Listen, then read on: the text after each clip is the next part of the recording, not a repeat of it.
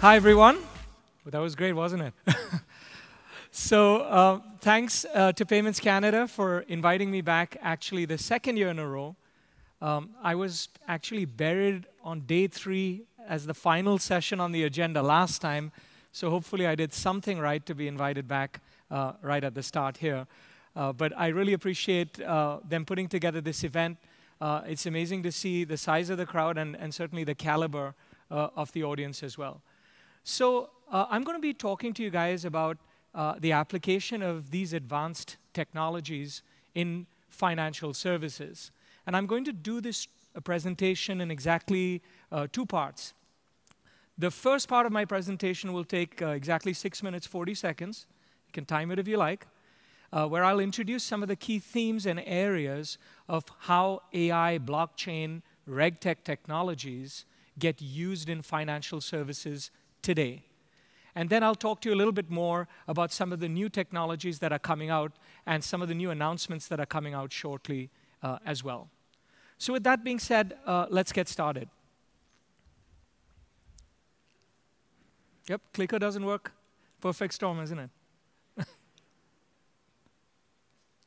OK. So the first thing I want to tell you is you actually should not care about AI, blockchain, or any of these technologies at all in and of themselves. In and of themselves, they have no value. The value is if you can apply them to solve really, really specific problems. Might be strange hearing that from a tech guy, but it's true. So when you look at what a cognitive solution is or what is AI, if I use the acronym URL, you might think of an internet address. Forget that. The new URL is understand, reason, and learn. Only then can an AI system really be valuable to you. Now, if you look at our industry as well, there's been an emergence of fintech companies for over the last few years. We're now seeing RegTech emerging as a significant category as well. And the next wave is going to be SupTech, which is all about supervisory technologies. So there is key capability that's coming to the market today through these new companies. But fear not, the incumbents will rise again. In fact, IBM released a study from our Institute for Business Value talking about why existing financial institutions have the ability to use existing data on clients to differentiate themselves. And this is much more than just a simple Google search when you're talking about AI and advanced technologies. And this is why contextual understanding is so important, right? You can demonstrate things on stage, but in real work, if you're asking a contextual question about elephants, you're not getting the exact right answer. So in the old days, content used to be the king, but those days are gone. It's all about context now. You saw it in the opening video at the conference. You heard it in Jerry's opening remarks. It's all about being able to engage clients in a meaningful fashion, serve them, and protect them. Did I say protect them? This kind of demonstrates enough in and of itself, right? You can go too far and become too funky in terms of using data and technologies. And that's why in financial services, you really have to be careful with the trusted data that your clients are entrusting you with. So 2 days ago, I had the good fortune to meet the central bank governors for all major central banks globally in Basel, Switzerland. I spent over 2 hours with them one-on-one. And this was a key topic that they were concerned about, where what happens when AI is actually a black box where we don't know the basis of its decision-making. And that's why I believe augmented intelligence is the accurate way in which to use AI, where you still, specifically in financial services, have humans at the center of decision-making and not the machines themselves. They actually operate as assistants to serve you in making better decisions. So there are a couple areas that are really, really emerging in financial services as key areas where I'm working with clients every day and they are seeing significant value. And I wanted to touch on some of these areas today to kind of just get your sense. So obviously, client insight and engagement is a key one. Yeah, you saw Google's talk a couple of days ago, having AI kind of book a salon restaurant or a restaurant appointment. And that's all good, and you'll see more of that. But a lot of that is kind of just digital assistant using speech-to-text technology. Regulatory compliance, which might be a very boring area to people outside financial services, is essential for us because banks are spending billions of dollars firstly trying to comply, and then when they fail, paying again billions of dollars in fines. So improving efficiency there is crucial. KYC, know your customer, is another very, very important area where I'm seeing significant lift in terms of removing the burden of actually identifying and authenticating clients. And there are a number of key projects that we're executing in this space as well. And of course, anti-money laundering.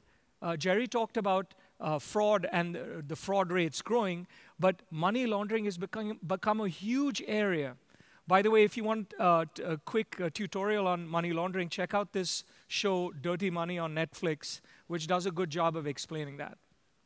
So 2%, this number is actually the exact percent of time my wife tells me I'm right when we have an argument. But it's also the actual percentage of fraud alerts that are actually fraudulent, because the false positive rates are huge, and we're applying AI there as well. And surveillance as well, catching bad guys who might be employees of your organization, who might be colluding with external organizations. Or you heard about complaints and sales practices being another key area where surveillance technologies are being applied. And of course, how can we forget our favorite area, payments, right? We're talking about less than 5 seconds for instant payment settlement. And in that time, you need to be able to also detect for fraud. So application of key cognitive technologies, and IBM's been working a lot in this space, is key here as well. Now, you heard Bruce talk about blockchain a little bit, but actually, we've all seen Bitcoin. Bitcoin's kind of only been the appetizer. By the way, quite a bad appetizer. The main course is blockchain. That's where real technology gets used to solve very, very real problems. So for instance, do you know that a single shipment of avocados from Africa coming to Europe involves over 200 intermediaries in between and an enormous amount of documentation?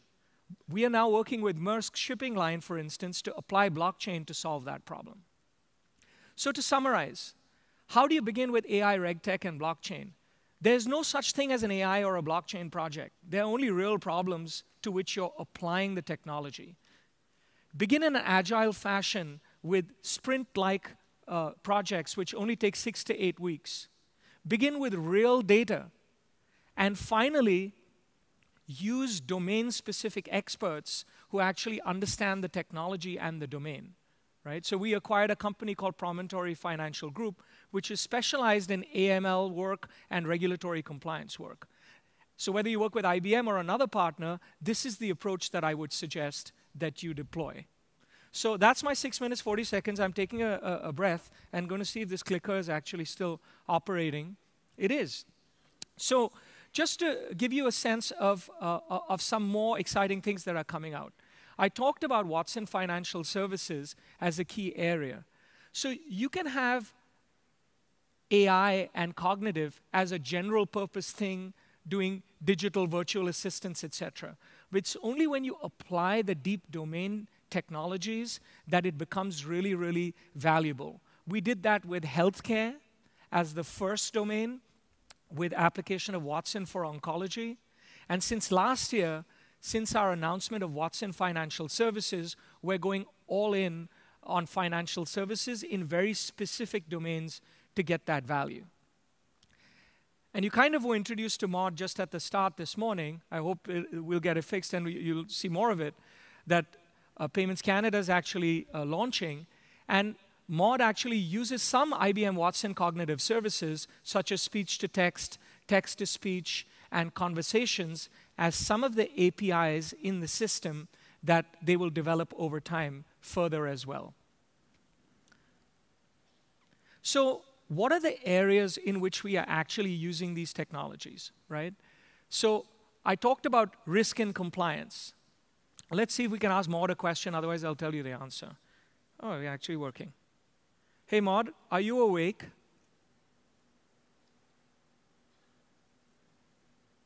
Of all people, you should know better than that, Vivek. I am always awake. Okay, she's always awake, she says. How about that? So, Maud, how much do banks spend on regulatory compliance? The financial services industry spends $80 billion on regulatory compliance per year. This is expected to increase by 50% to $120 billion in the next 5 years. On average, 10% of a bank staff will work in this area. 10% of a bank staff will work in this area. So think of the opportunity cost of actually applying AI to aid and assist in this space. When I was talking to all the central bank governors just 2 days ago, I thought they would be really like lukewarm about this area, but they were actually very, very keen on banks using these technologies. And many of them spoke up due to confidentiality. I can't name which ones, but many of them spoke up talking about how they also, to evaluate submissions of banks, were very keen to use these technologies as well. Financial crimes and money laundering we also talked about, right? I mean, if you're getting 2% of transactions that are genuinely fraud and 98% of them being false positives, obviously something's not working. And we're seeing a lot of value in applying Watson and AI technologies to actually improve the efficiency of detecting those false positives and automating to a large extent how that's done as well. And of course, blockchain, right? I gave you the example on the avocados, but actually it's being applied in a lot of other areas as well. Let's see if Maud knows something about it. Hey, Maud, in which areas are blockchain projects being implemented? Blockchain technology is no longer a limiter. Not only banks, but major intermediaries now use the technology in production. Trade finance and optimizing product supply chains are two major areas where value is being delivered. So I gave you an example already earlier of a supply chain and how Maersk is using it, but there are many other areas where blockchain is being used as well, right? It's really about having a shared trusted environment in which people can actually work together efficiently, value can be exchanged, and obviously payments remains at the center of blockchain as well. So just to give you a sense, these are some of the client examples or areas where we are actively executing blockchain projects. And there are tons more that you can pass by our booth and learn more about. But I just wanted to give you a sense that this is not for like next year or the year after that. This is for right here, right now. So I encourage all of you to dive deep into them. There was one more that I wanted to use as an example and share with you, and that's a trade finance example. I liked this example very much. This is WeTrade is the name of a European consortium of these 9 banks that actually allow competing banks to come into their home country and offer trade finance to small and medium enterprises. You will think, are they crazy? Why are they doing that? Well, because it also allows them access to other markets, and they can actually differentiate themselves based on the value of their services rather than just based on kind of technology limiters, right? And using blockchain as a common platform is where they're able to gain significant value. And of course, payments. Just a couple of months ago, we announced our IBM Universal Payment Solution for blockchain, right? So it basically supports a multi-ledger platform. It's based off of IBM. IBM uses the Hyperledger platform at the moment, so it's based off of that, but it interacts with multiple platforms, and the whole goal is to use it for real-time payment and settlement as well. So to summarize, no such thing as an AI project. There are only business problems that need to be solved where you can apply AI and blockchain-like technologies. So I encourage all of you in your own organizations to evaluate some of the areas that I've talked about where I'm seeing significant value. And I'm more than happy to come back and talk to any of you around where those values can be received. And there's, by the way, even this concept of a POC, I don't really like it, because when you use actual real data, you quite quickly can see, is there real value and is it paying for itself? The problem with a POC is generally it's in a controlled environment, everything works, but then when you actually put it into production, it kind of falls down. And third, remember augmented intelligence. Have domain experts, hopefully IBM, but it could be others as well, who understand the domain, whether it's reg compliance, whether it's counter fraud, whether it's supply chain. Ensure that you have companies that are interacting with this technology and understand it intimately to actually work with you in that space as well. So I wanted to close on one final note in terms of what we've got set up here at the booth, which I encourage all of you to pass by. And we are actually launching an IBM Payment Center here for Canada.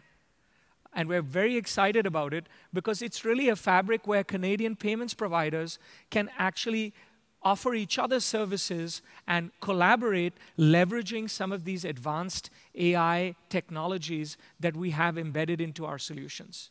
And it's fully built based from the ground up, based on IBM Cloud.